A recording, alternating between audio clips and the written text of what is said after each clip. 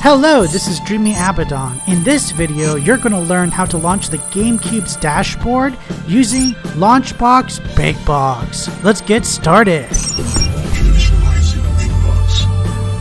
First things first, make sure you click on the configuration on the Dolphin emulator, and where it says the GameCube tab, make sure you have the skip main menu unchecked. This is very important. That way the BIOS plays once you start launching your game. Also, you need your GameCube BIOS file in order to do this, so be sure to get that. Okay, now open up BigBox and go ahead and navigate to your GameCube emulator. Select the game that you want, it doesn't matter what game it is, and make sure you hit play.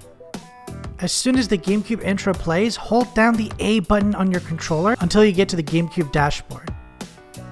Now you can go ahead and use the GameCube dashboard with your gamepad and freely just manage your game saves, memory cards, whatever. You can also start your game on the dashboard by simply pushing start.